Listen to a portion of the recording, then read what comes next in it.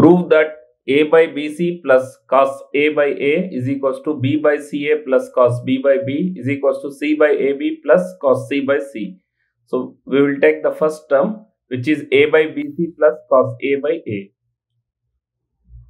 We know that from cosine rule, cos A is equals to B square plus C square minus A square by 2BC. Substituting the value of cos A as B square plus C square minus A square by 2BC. So that will be A by BC plus B square plus C square minus A square by 2ABC. Now the denominators are BC and 2ABC.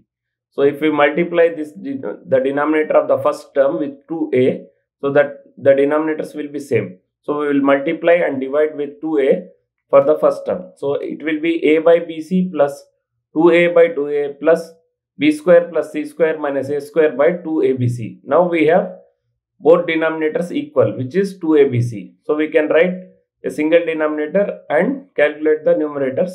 So that will be 2A square, 2A into A is 2A square plus B square plus C square minus A square. Now here 2A square minus A square is A square.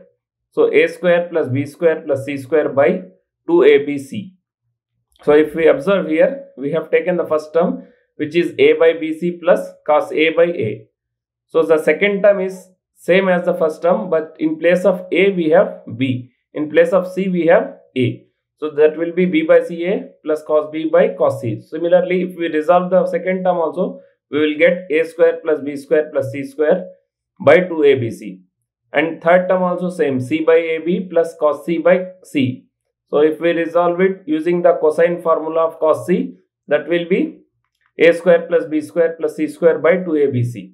Therefore, the three terms are equal. That means A by BC plus cos A by A is equals to B by CA plus cos B by B is equals to C by AB plus cos C by C.